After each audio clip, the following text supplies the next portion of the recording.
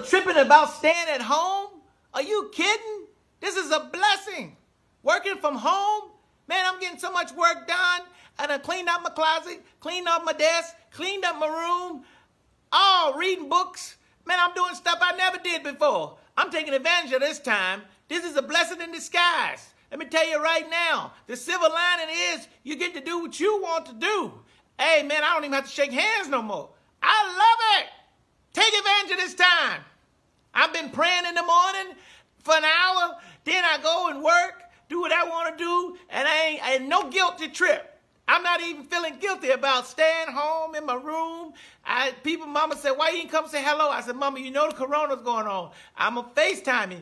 Okay, I love you. You know I love you. Everybody take advantage of this time. Read your Bible. Meditate for an hour. Work out. Spend time with yourself. You don't have to fool with people if you don't want